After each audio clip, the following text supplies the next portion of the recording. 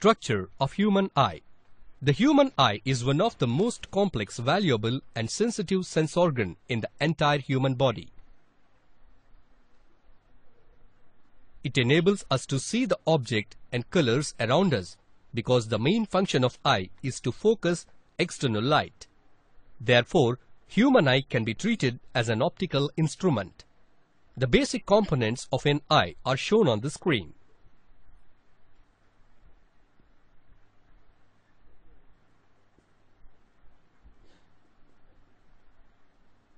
For this reason, a scratch or a loose eyelash is so painful. Just behind the cornea, the place filled with a liquid called aqueous humor, and behind this, a crystalline lens, which is responsible for the image formation. We have a dark-colored muscular diaphragm between the aqueous humor and the lens is called iris, which has a small hole in it called pupil. The pupil appears black because whatever the light falls on it goes directly into the eye and there is no possibility of light coming out of eye. The amount of light entering the eye through pupil is controlled and regulated.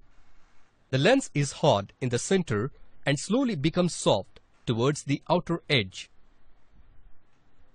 Eye lens, being double convex lens, forms a real inverted and smaller image of the object on the retina.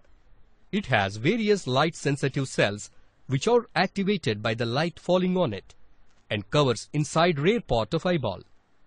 Distance between the lens and retina is about 2.5 centimeters, which is fixed for any position of object in front of the eye. For this reason, the eye forms a clear image of any object at 2.5 centimeters. Let us learn how the eye lens can change its focal length.